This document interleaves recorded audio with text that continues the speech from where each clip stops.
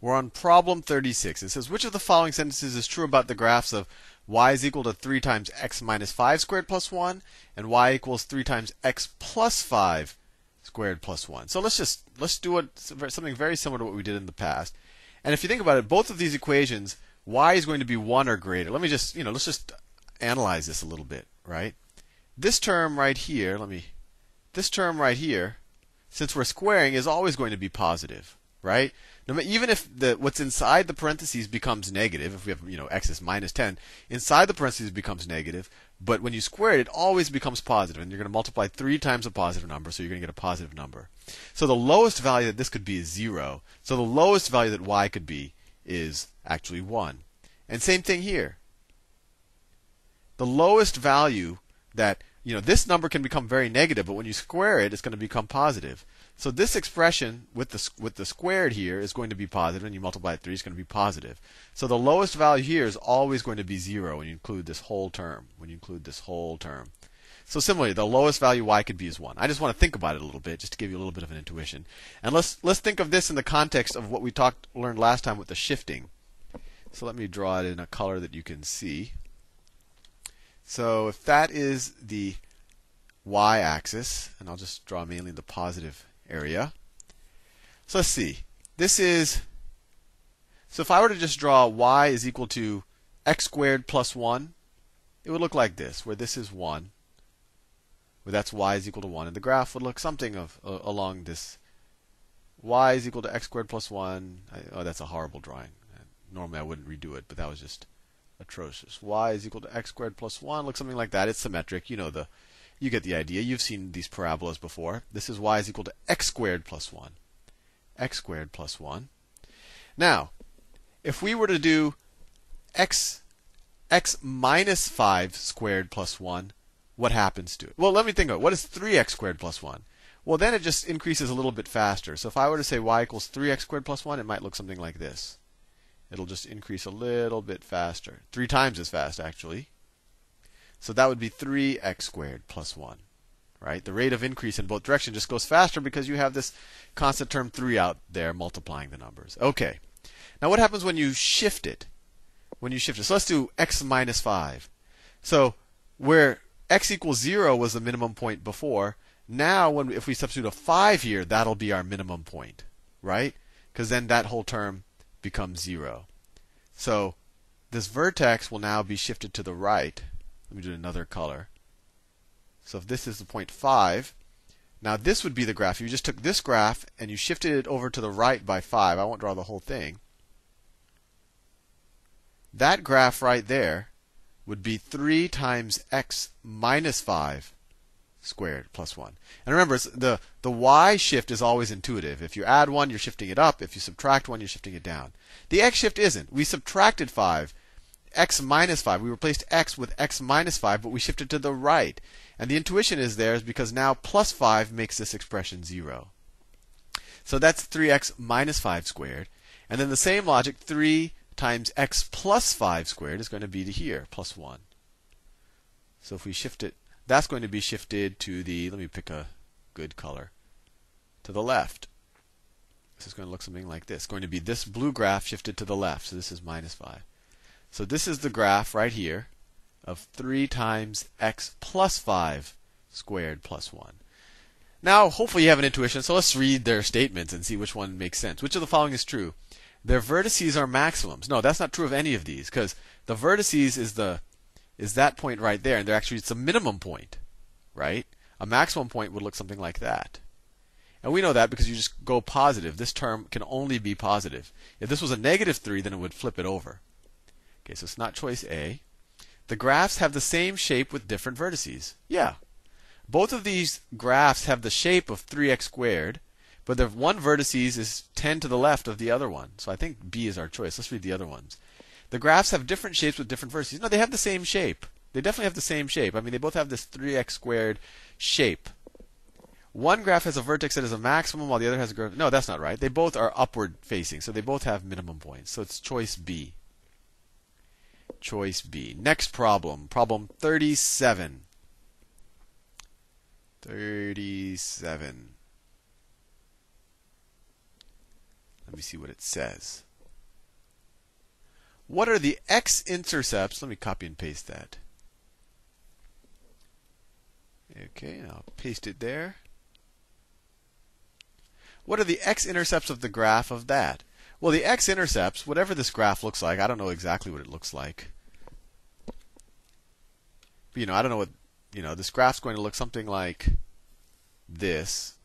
I actually have no idea what it looks like until I solve it. It's going to look something like this. When they say x-intercepts, they're like, where does it intersect the x-axis? So that's like there and there. I don't know if those are the actual points, right?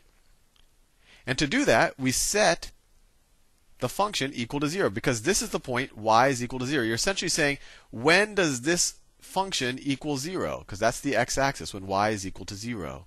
So you set y is equal to 0, and you get 0 is equal to 12x squared minus 5x minus 2. And whenever I have a coefficient larger than 1 in front of the x squared term, I find that very hard to just eyeball and factor, so I use a quadratic equation. So negative b, this is b is minus 5.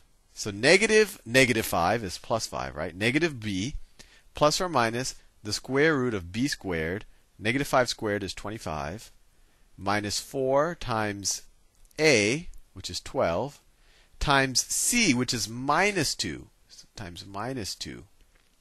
So let's just make that times plus 2 and put the plus out there, right? Minus times minus is a plus. All of that over 2a. All of that over 24. 2 times a. So that is equal to, let me see, 5 plus or minus the square root. See, it was 25 plus 4 plus 12. 4 times 12 times 2, right? Because that was a minus 2, but we had a minus there before. So 8 times 12, so 96. 96, all of that over 24. What's 25 plus 96? That's 101. It's 121, right? This is 121, which is 11 squared. So this becomes 5 plus or minus 11 over 24. So, and remember, these are the points where, these are the x values where that original function will equal 0. It's always important to remember what we're even doing.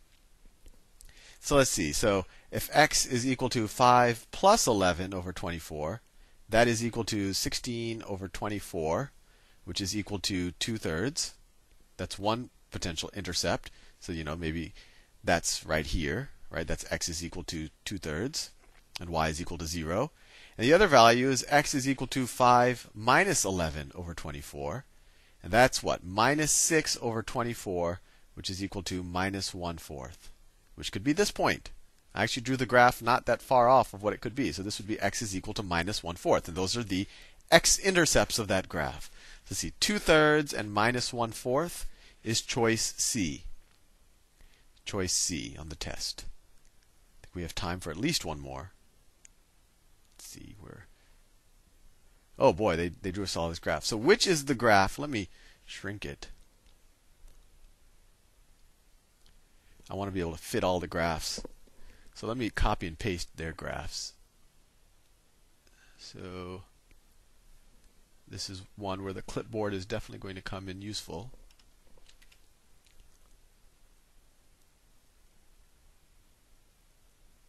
Let me. Oh, it doesn't. Okay, that's good enough.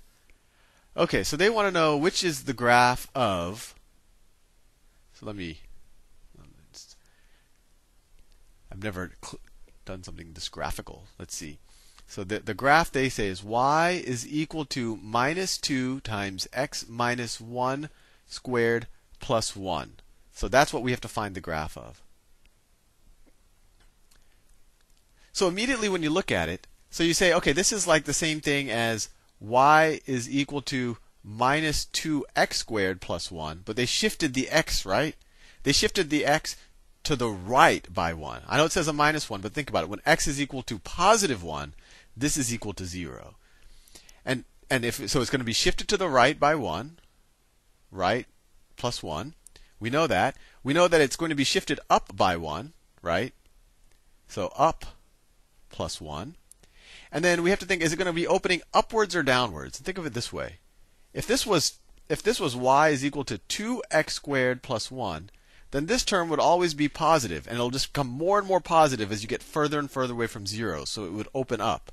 But if you put a negative number there, if you say y is equal to minus 2x squared plus 1, then you're going to open downward. You're just going to get more and more negative as you get away from your vertex, right? So we're shifted to the right by 1, we're shifted up by 1, and we're going to be opening downwards. So if we look at our choices, only these two are opening downwards. And both of them are shifted up by 1. The vertex is at y is equal to 1. But this is shifted 1 to the right, and this is shifted 1 to the left. And remember, we said it was x minus 1 squared.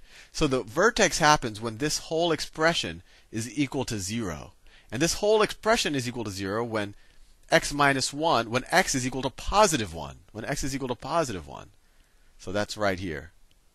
So it's actually choice C. And that's when you're shifting graphs, that can be one of the kind of hardest things to ingrain. But I just really encourage you to explore graphs, practice with graphs with your graphing calculator, and really try to plot points and try to get a really good grasp of why when you go from minus 2x squared plus 1 to minus 2 times x minus 1 squared, why when you replace an x with an x minus 1, why this shifts the graph to the right by 1. Anyway, I'll see you in the next video.